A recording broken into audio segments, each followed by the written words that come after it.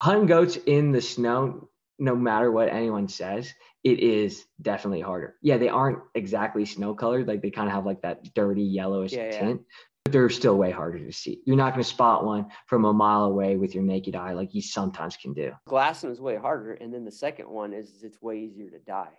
Yeah.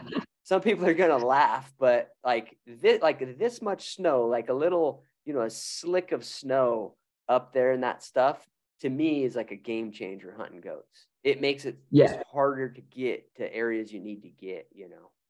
Like Yeah. the handful of times that I feel like I've been close to death, two of them were on a goat hunt. Like it died in some crap hole, and you're coming down a scree field and there's a boulder the size of a desk rolling down next to you that Yeah, you oh yeah. loosened up 400 yards above you. It can get western really quick.